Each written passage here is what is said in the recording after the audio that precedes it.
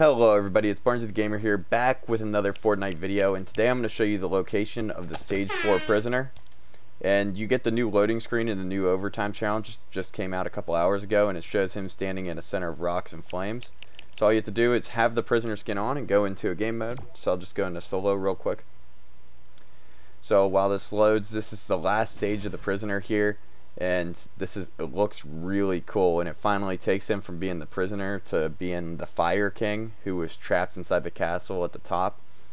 So overall the skin is crazy nice, and I like how they implement it into the game, especially with hidden locations to change your character around. So here we go, let's load in and let's get to stage 4 of the prisoner. So the location of this is over near Wailing Woods. It's on this mountain right here. I'll zoom on in for us here. So it's like it's this mountain right here where that like big circle is. But there's the location of it, you'll see it will like come more into view when I land towards it. So here we go, hopping on the bus. It's a little far away from the start here, but it's not too bad. So here we go, let's jump. Let's get to stage 4.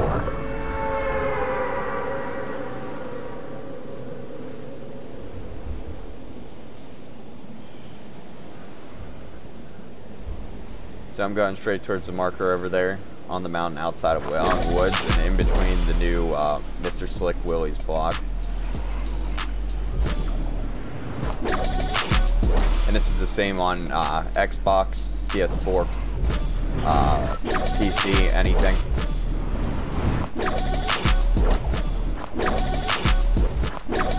So you see it's just like a blank area right now, but when you get closer you'll see the rocks start to form in a little circle. And there's going to be a lot of people landing here, especially with the new loading screen out for it. It's already 2 people landing here.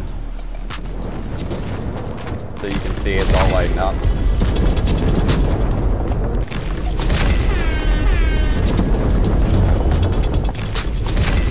And then the skin changes, and we're dancing.